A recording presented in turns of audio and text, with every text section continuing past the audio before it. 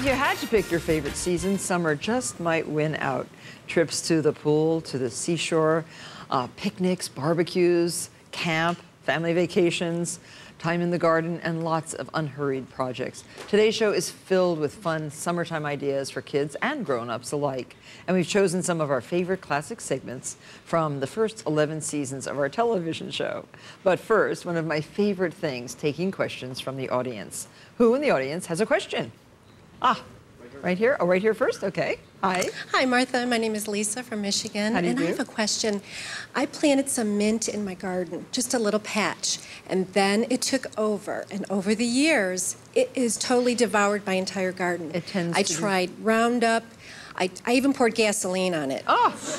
So I don't know what to do. How can I get rid of it? Well, I would dig it up, actually. Okay. Don't put gasoline in your I know. garden. Oh, please, don't do that. And if is it in a vegetable garden or No. a flower garden? A perennial garden. A perennial garden. I would just dig it up.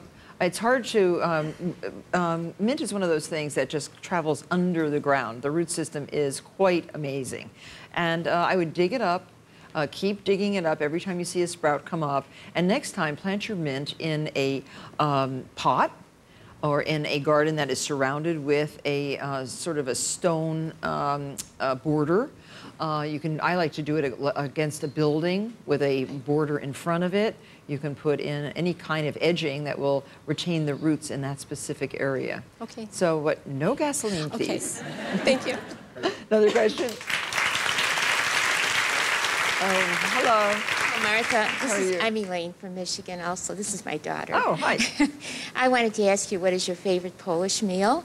And where in New York City can I get a good meal? Oh, okay, Polish meal. Well, Your favorite. my favorite consists of an awful lot of things because my mom loves to make pierogi. I love that, and she fills hers with sweet cabbage and potato, and in the summertime, fresh peaches or plums. Those are delicious, the fruit ones. I like stuffed cabbage. I like sourgrass soup. The shav, I like that very much. I love kielbasa, and in the winter time with horseradish. Oh, I could go on and on. And in New York, there's actually some nice Polish restaurants down on First Avenue, down around anywhere between 7th and 10th Street on First Avenue. You can find quite a few Polish restaurants down in that Thank you. neighborhood. And enjoy it. Thank you. Here we have another question. Hi. Hi, Martha. My name is Stephanie Smith, and I'm from Ceres, California. My question for you is, the past 2 years, I've dressed up as you for Halloween. Thank you very It's been a much. big hit. And so I'm wondering if you might have any suggestions for what the Martha Stewart look will be for this next October. Oh, for this coming Halloween? Well, I have not really thought about it. The poncho was a big hit last year. I'm sure it was. Watch in September, you'll start to get some clues, okay? Thank you. And if you leave your name, maybe we'll email you some hints. Wonderful, thank you. Okay. Well, thank you very much for your questions. When we come back, my good friend and soprano star Lorraine Bracco helps me make an easy, refreshing summer dessert called granita. You're going to love it. We'll be right back. Later, Martha shows you how to make a simple summer toy that'll keep the kids cool this summer. Don't go away.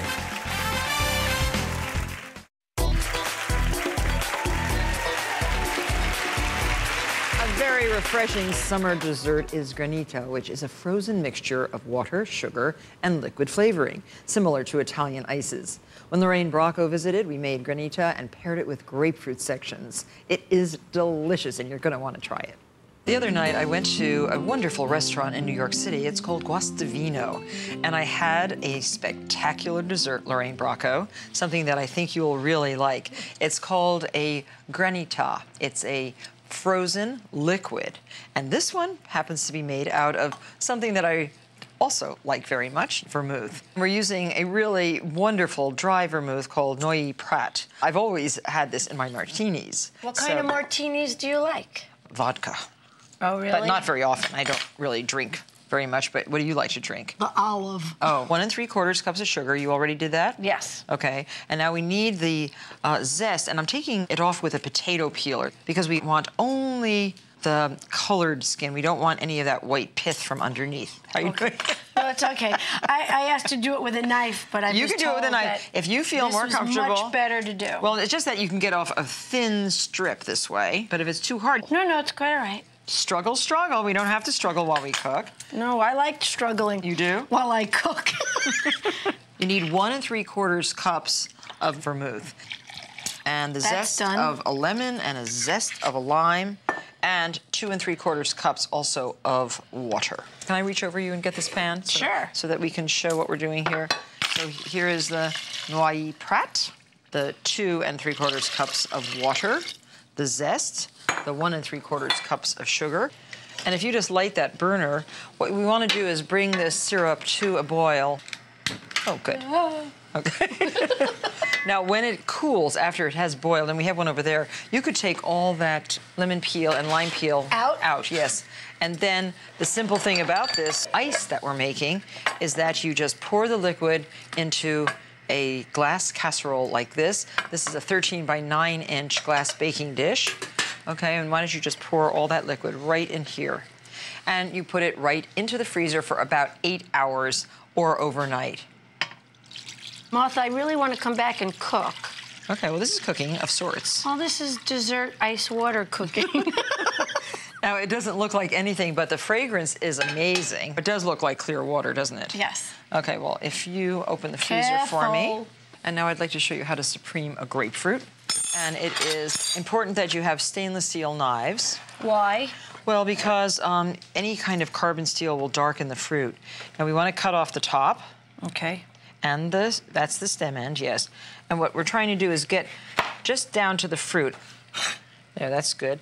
And then take off the other end. Okay. Again, getting down to the fruit, removing all the white pith. We want to use a kind of a ruby red grapefruit. Okay, now, with as few cuts as possible, we want to slide the knife this way and down, just uncovering the beautiful, colorful grapefruit without removing too much of it.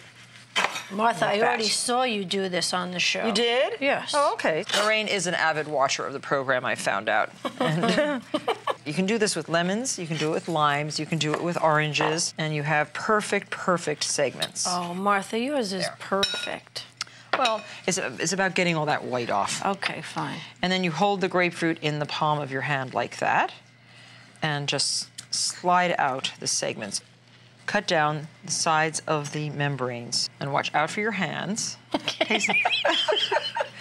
It takes a little practice. She did see this before, but obviously she did not practice before she came on the show. I didn't. That's what it looks like beautiful. after it's frozen overnight. You can do half, and I'll do half. Just draw your fork down through the surface of your granita. See how pretty this breaks up? It's sparkly, beautiful. it's glistening, and this is exactly the right consistency and texture. So now arrange your grapefruits, and then take your wonderful granita like it's that. beautiful. Isn't that pretty? Looks like a starfish. Here's one for you. And this is so easy. It is a delightful end to any meal. I just think that is such a pretty dessert. Great combination with the grapefruit. Oh my God, it's really good. Thank you very much for helping me. And now you have your own.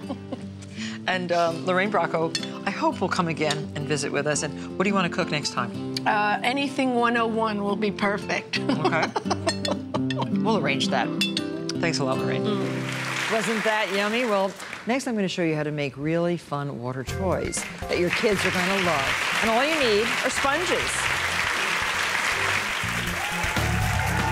Later, learn how to transform plain flip-flops into mini works of art.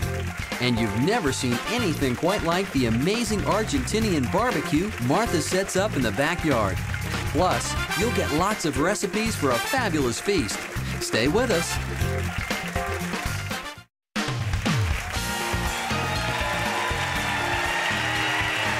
If you're looking for a really good way to keep the kids cool on a really hot day, make sponge balls. Watch this. Well, it's hot outside, so hot outside. And what would be more fun to cool off than a sponge fight? These are sponges made into balls. They're very cute. They're harmless, and they're easy to make. And it would be perfect to have a little sponge party just like that. So easy. Take 4 sponges, just little celluloid sponges that you get at the supermarket. You can find big bags of them too, sometimes at the discount stores. Cut each sponge in half and then each half in half so that you have 4 strips from each sponge. And it's nice to get a variety of colors because they're cute like this. And then we're going to make checkerboards. So we have blue and green for this one. Couldn't be easier. And this actually is great for little kids because they will learn how to make a checkerboard, which might be slightly surprising to them, but very easy. And there. Once they make a sponge bowl like this, then they can make checkerboard cookies. Now take a piece of very strong twine and cinch these sponges right across the middle, as tight as you can, keeping the ends as straight as you can. Really tie these tightly. And what's nice about this wax twine is that it kind of sticks to itself, and you get a tighter tie than with something that doesn't stick. There. And then trim the edges of your twine.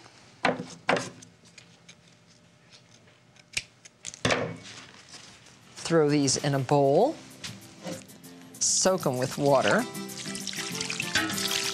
And depending on how wet you want to get, start tossing, either full of water or squeezed out a bit. The kids are going to have a ball. The children of our staff members spent hours in the backyard playing with the sponge balls, and they had a really great time. Now, here's a great project for girls of all ages who wear flip-flops, especially teenagers. They're going to want to do this craft project. Flip-flops and slides are really the rage this summer. Every single magazine has flip-flops. Do you like flip-flops, Lauren McGrath? I love flip-flops. I live in them. You do? Yeah. Suzanne McGrath's daughter is Lauren, and she's standing next to me, and she's been on the show before. I'm sure you've seen her. And we asked her to really help me with this because she's the teenager who knows all about style, right? Thank you. Yes. So I decided that I would like to decorate my slides with buttons, and these buttons come from Making Memories. They're all beautiful colors, and they're flat so that they can really be applied with Fabri-Tac or another kind of good, strong glue to the top of the slides. I still have the little paper insert just to keep it stiff so I can press. Mm-hmm. And you are going to I'm decorate going to use with these trimmings, yeah, and you can buy these at M&J Trimmings. And look, oh, so sort of a rayon fringe? Yeah. Now, those are beautiful. And, oh, I love how they look with that. So why don't you show how you're doing that? And okay. You're using 2 kinds of glue or 1? 2 kinds of glue. This fray check, you just we're going to put it in here and then on each end so that they don't fray. Oh, good. And then this, you're just going to put right on here. Excellent. And I'll just make up a design of buttons on mine, okay? Okay. And I'm just going to do mine with the Fabri-Tac. All of these glues are so amazing these days. It's just incredible what you can find. Now, how many pairs of flip-flops do you have, and what colors? Well, I have the standard black. Are they rubber or flip-flops, or? Well, let me see. Just. Oh yeah, you need a new pair. Okay. They're kind of boring. Yeah, but those are good. Those are good kind of camping type. So these slides cost about $20. And you prefer the ribbons? Yeah, I like the ribbons. Do you wear them with all clothes, or? Yeah, I wear them with anything. These are great because they're not so boring. They're more fun. Yeah, look how great they look. Match my outfit. Very nicely. Yeah, I like them. So just make sure you let the buttons really dry before you put these on. And all these patterns are great. I love these. Don't they look great? That looks great, yeah. I love those. This is a really pretty one with a little bit of beading on the ribbon. That's great. That's from M&J also? Yeah, M&J also. Oh, I really like that. Sparkly. But these are fun presents. They're nice to give to friends. So custom-made flip-flops, slides, in a matter of minutes with very few ingredients. So what do you think, Lauren? Do you want my buttons or do you want your slides? I like them both. You do? Yeah. Okay. Well, we can put them on and take a walk. And if it's hot where you are today, I hope you can find a little time for a swim. And if you aren't near a pool or the beach, why not frolic in the sprinkler with the kids? Making sponge balls, embellishing flip-flops are just two of the many projects included on our Summer Favorites DVD, along with more than a dozen recipes and other great ideas to make your summer lively and fun. And everyone in the audience is getting a copy. This is available wherever DVDs are sold. Or you can go to our website, marthastewart.com. Next, a backyard grilling fest you won't want to miss. And later, Martha teaches ambitious youngsters how to set up a lemonade stand guaranteed to bring in the business. Stay with us.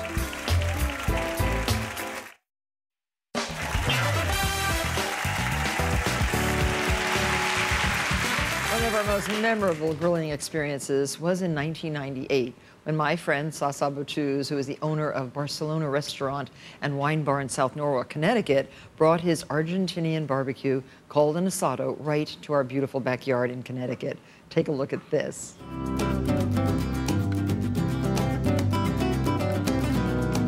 Shasha, I am so glad you could come here. I'm very happy to be And here. I am very happy to see this fabulous grill that you built right out here in my backyard at the studio. This is quite an extraordinary construction, made out of fire brick, out of bluestone, and a wonderfully built V-grill. You know, in Argentina, and I have been to Argentina since I last saw you. That's beautiful. And we had an asado, the original Argentinian barbecue. It's a very typical way to cook down there, and I don't think enough of us in North America really understand or know how to cook in this slow, flavorful way. That's right. In Argentina, cooking really takes time. There's kind of a ritual thing where people eat 2-3 hours because it's a break. It's a break in life from the hard work. And instead of searing very high heats, they use very low heats. And then the grilling, they move around the little embers so it doesn't get too hot. Well, why don't you describe what you're doing with the peppers, and I will keep preparing our meats over here. We're just roasting peppers here on a nice, even heat. So we're getting them charred outside. They look good. Don't they? I think I'm gonna throw some of these wonderful, tasty little chorizos on a higher heat because you want them seared first, and then you can Now, put them down on a lower heat. I'm just scoring the tops of the lamb chops. Is that okay? Sounds great. Everything's flavored with just salt and pepper, right? Yes. Because we're going to have something called chimichurri, which is the Argentinian version of salsa. Your mother's version. You know, I never tasted any other. Actually, that's a Hungarian version. I think it is a Hungarian version because Yes, it has a lot of paprika in it. Now, the morcilla. Morcilla, which is blood sausage. Morcilla. And we're using poussin today, chickens less than a year old. And instead of cutting them down the backbone, we just cut through the breastbone with a scissor. You can see how it's split that way. Cut off the wing tips, because those will only burn if they're left on the embers. And also chop off just the ends of the drumsticks. And I'm breaking the ribs, Yes, you want break them. punch So you're it, almost, yes, you can use a smasher if you want. But you want this to be flat. So, again, so it cooks evenly. That's the Josh has whole- brought along all his friends, his new beautiful wife. Welcome, everybody. It's amazing. They Drink all up the wine, enjoy yourself. We have the Absolutely. perfect Cheers. evening for this. So is this slow cooking enough? It's Boy, does it look good. now that we seared it, we're gonna move the coals. You see what I'm doing right now? Yep. Is I'm moving the embers further away. But don't forget, these brick stones also retain a lot of the So heat. you can almost cook over them once they You get can hot almost enough. cook over them. And this grill, if you notice, all the fat coming down the V's and dripping into this drip pan right here. I'm preparing the kidneys. These are beef kidneys, large beef kidneys. And what I'm doing is just taking out a little bit of that fatty core from the kidneys. And you're going to cut these into smaller pieces. You don't want to put on a great big whole kidney. And your father always salted these. Yes. Very nicely. Plenty of salt, Yeah, always. plenty of salt. Get it all in the convolutions of the kidney. Beautiful. Yeah, that looks good. Not everybody's gonna want these kidneys, but it's funny, once you taste them, they really are delicious. You have to slice them thinly. I think these peppers are ready. Can I put the kidneys on? Absolutely. I would put them on this end where there's a little high heat. Kidneys don't take long. You almost want to sear them from the outside. But another thing I remember from your dad's asado is that when something was done, you ate it. You didn't wait. And that's what can keep the asado going for hours. You cook a little bit, you eat it. You rest, you drink a glass of wine, then you cook something else, and you save the steaks for last. Rachel, would you like to come over and help us out with these sausages? Sure. Looks good. Doesn't it look good? Now here's the chimichurri. Every time you serve something, you want to put one on there? We're going to serve the chorizo first, and then we're going to go to the morcilla. This is the salsa, the Hungarian version of an Argentinian favorite. Every single chef has his or her own recipe. I think the chefs have to share here together. Thank you, Martha. Now, the morcilla, I'm going to cut into single servings here. Time for the morcilla, guys. Come on over with your plates. This is the blood sausage. Okay, thanks. Just eat it with a lot of bread and chimichurri. Martha, I'm putting these onions on. I'm also going to put some zucchinis onto the grill. Why don't you and I enjoy our sausage and let these things slow cook? I like that idea. I'm going to put these zucchinis on there, and let's feast on those morcillas. And the kidneys are almost ready. The kidneys almost ready, but we got a low enough heat that we got time to savor those morcillas. Okay. A very important part of an Argentinian barbecue is the chimichurri, which is the sauce that flavors the meat. I was eager to learn Sasa's mother's recipe because it was really delicious. Here it is. The foundation of the sauce is parsley. 2/3 of a cup of flat leaf parsley, finely chopped. And then the other third is finely minced garlic. You have to mince everything as much as you can because it's going to be a sauce. So 1/3 of a cup of minced garlic, 1/2 cup of vegetable oil. And then we do a little apple vinegar. Apple cider vinegar right out of the grocery store. We need 1/4 of a cup. So lots of black pepper. Lots of black pepper. And 1 teaspoon of salt. Exactly. There we go. And 1 teaspoon of cayenne. 3 tablespoons of paprika. 1.5 tablespoons of balsamic vinegar. There we go. That adds the sweetness. And 1 tablespoon of that dried oregano. There we go. Now this looks really good. Layered, very thick. Don't make it the same day as your asado. Make it like a week before. Exactly. And keep it in the refrigerator. Now, if you keep it in the refrigerator, you want to freshen it up. You can always put a little chopped parsley, a little chopped garlic, and a dash of vinegar. Vinegar always brings it back to life. Oh, good. They're devouring everything, as they should. Now, if you'd like some kidneys, just come on over here and help yourselves, okay? I know you're all going to rush over. The most popular ingredient of the asado is the kidneys. I'm just joking. Personally, I couldn't wait for the beef kidneys. When we come back, Sasha reveals his secrets for grilling the perfect steaks and chops. Stay with us. Later, learn how to transform a basic towel into a giant tic-tac-toe board. It's a beach-going good thing. Don't go away. Hotel accommodations provided by the Westin New York in Times Square, featuring Westin's renowned Heavenly Beds. For an outstanding New York experience, visit this superb location.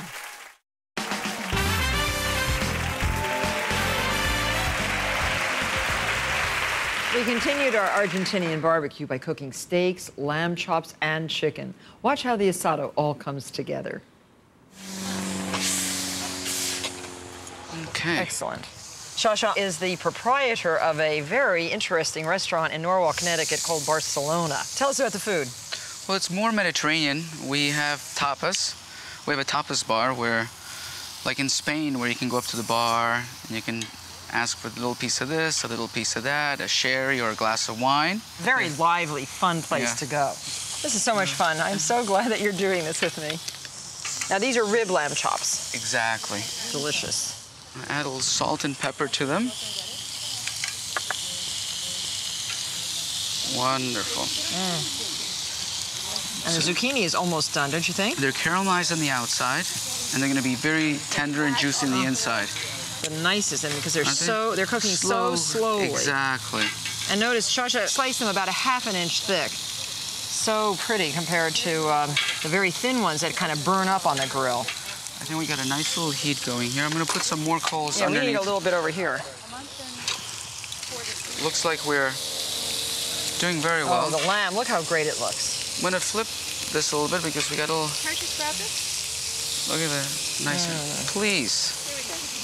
I'll put your last little piece. If you think things are cooking too quickly, you take some salt water. And Batu's always had a jar like this with a pierced cover, and he would just go like that. A little sprinkle, just to cool things down a little bit. Yeah, doesn't that work great? I think so. I think it flavored everything and also steamed it a little bit. I don't know if you noticed, but there's really hardly ever a flare-up. I mean, literally, you can cook a duck on this, and it makes it a whole different kind of flavor. It's almost smoky. So, Shasha, what do you know about Argentinian beef? Well, my experience was that the Argentinian beef has a lot more flavor. It takes a little while to get used to it. It's tougher. Because they're free grazing, I guess. Is that what it is? Grass-fed. Grass-fed, and it's a wilder flavor. I'm gonna give you a little more coal. Now we're going at a really nice pace. We got all these extra nice little embers here. I'm gonna put it under the steak so we can sear it. Lamb is almost ready. Anybody for a lamb chop? Wow. Oh, see, I knew everybody will come over for the lamb chops. Right. Un argentino acá. Tiene un argentino argentino, ¿eh? There's for you. So good. Great. Cibola. You want a zucchini also? Thank you. You're welcome. Take more chimichurri. There's a lamb chop for you, John. That looks really good. Now, So we I'm wanna going to take try these the lamb lambs. chop. Yes, me too. How does it taste? Tender. Oh, just a little bit more. I think the best lamb chop I've ever had, Sasha. The fun went on, and I couldn't thank Sasha enough for coming. It was really a very special day. Next, setting up a lemonade stand can be as much fun for the kids as selling the lemonade. I'll show you some great ideas. We'll be right back.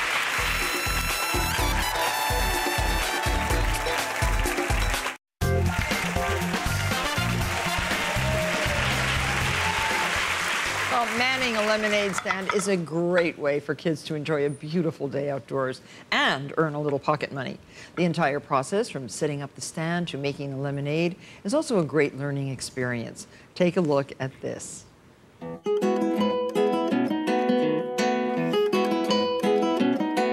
Selling lemonade just wouldn't be the same without a great lemonade stand. And my friends today, Christopher and Megan McDonough, whose mother works at the TV studio, are getting the stand ready. And we're gonna have a pretty fancy stand, I would say, wouldn't you, Chris? Yep. We have a very nice price of 50 cents a glass, and it's fresh homemade lemonade.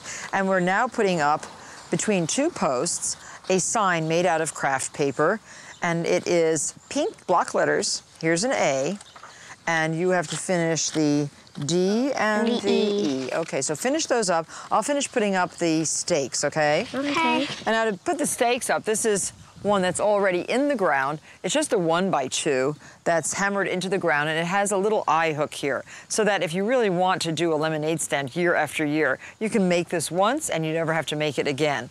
And the bottoms of the posts are cut to points so that they'll easily go into the ground if your ground is soft enough. My ground is pretty hard, so we're using just a little crowbar type tool here to make a hole to put that V into. And here, that's very easy. And you'll need a small sledgehammer like this to pound on top of the wood. And we have a nice sturdy step ladder. Catch me if I fall, kids.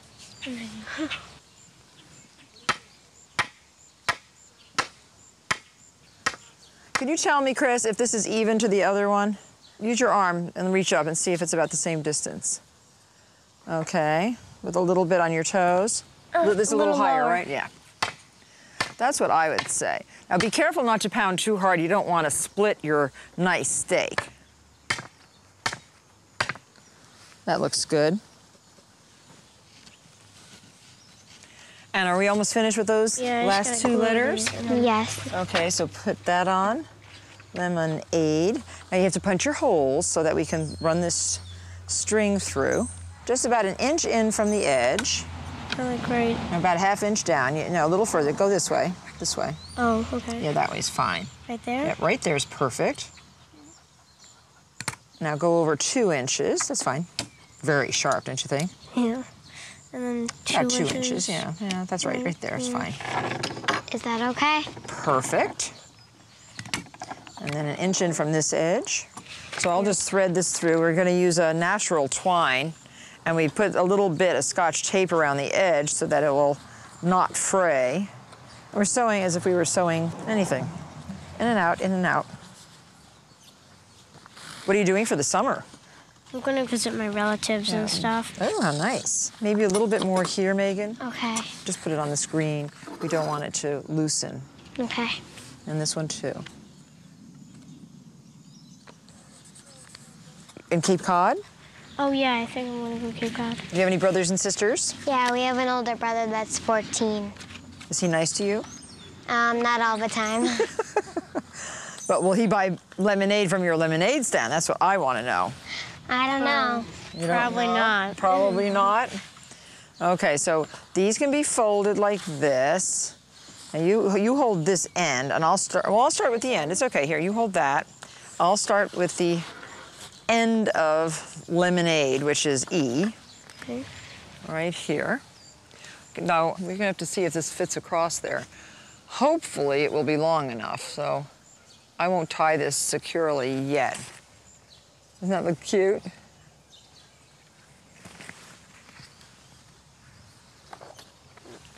Looks very cute. Well, I better reach because I'm taller.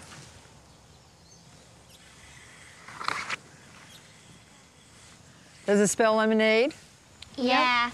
correctly? Yeah. Lemonade. Good. And do you think that will attract business? Probably. That's what we have to do. When you're trying to sell something, you have to do it so that it will attract customers. There, okay, so there we have our nice lemonade.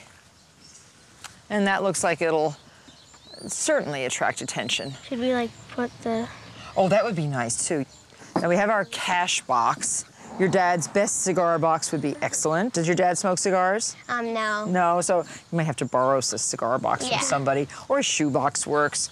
But this is nice, and we've put a little tab here out of bias tape, which helps a lot to open it and close it. And always have a little bit of extra change. So your 50-cent sign will be held, because we don't want to make holes in this pretty table.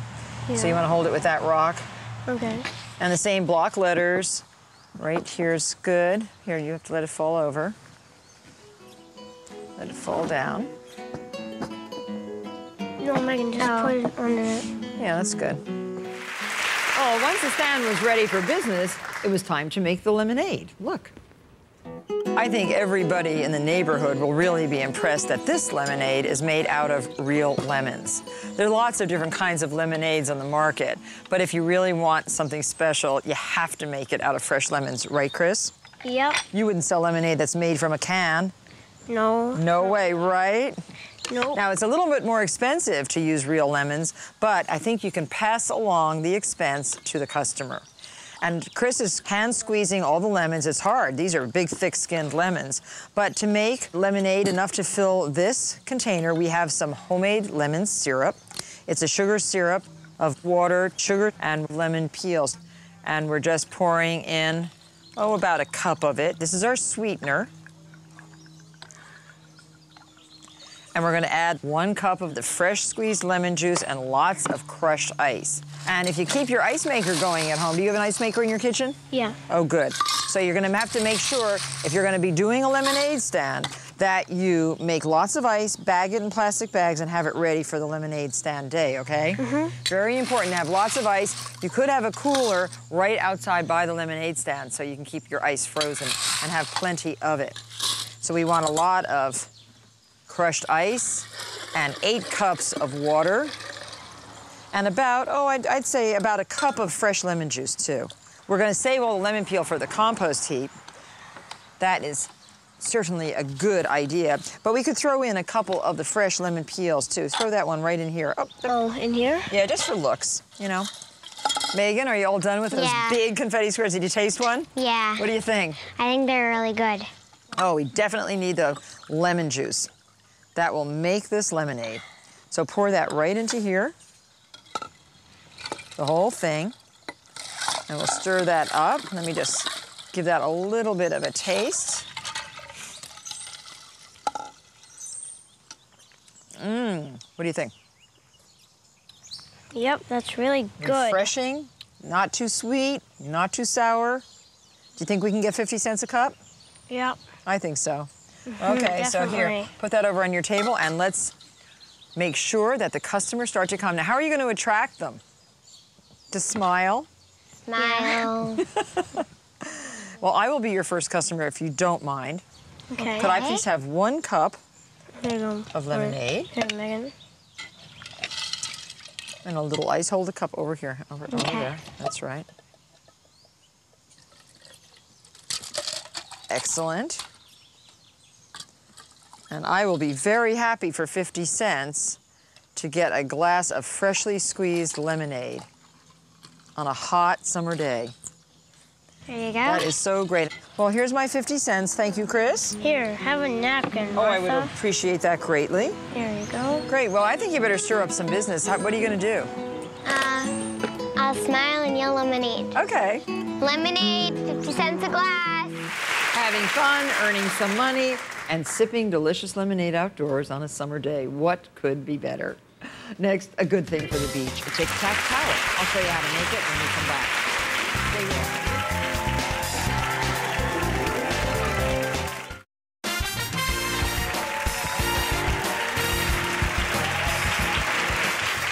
Well, whether you're headed to the beach or to the pool or even going to the backyard, a tic-tac towel is a great way to have fun outdoors. And if you want to see how to make this very good thing, there, tic-tac-toe. I'll show you how. It's really quite simple. Take a good-sized beach towel and some grosgrain ribbon. I find that grosgrain washes really well, and make sure it's color fast, and get about 3 yards of ribbon. Cut it into 24-inch strips, and you'll need 4 strips. And if you want to use up all 3 yards of ribbon, you'll make the strips a little bit longer than 24 inches. We were just trying to figure that out. And pin the ribbons in a crisscross pattern emulating the real tic-tac-toe game, and you can stitch this right on your sewing machine. If you don't have a sewing machine, you can use Fabri-Tac glue. It will not stay on as long as if you sew the ribbon on, but it will work for a fun project, and you can take it to the beach. And then sew right down the ribbon. And it's just as simple as can be. You'll have, here I'm just getting my foot pedal, and you just stitch right down the edge of the ribbon. I love projects like this because they really are easy. The result is colorful and beautiful, and you have a game. Just imagine, not only do you have a beach towel, you have a game that can be played with shells or starfish or sea dollars that you pick up on the beach. Old dog bones on our beach. Or horseshoe crabs who have left their shells. But it's a lot of fun. I love going to the beach, and I love playing games on the beach. There, and it's almost done. This is just one wonderful project that you're going to find on our new DVD also. So if you know someone with a summer birthday, a tic-tac towel makes a great gift. It's also a great hostess gift, too, if you're going to visit somebody on the beach. There you have it, tic-tac-toe. I hope you enjoyed this show as much as we enjoyed putting it together. For more information on today's program, go to our website, marthastewart.com. Thank you very much for watching. We'll see you tomorrow.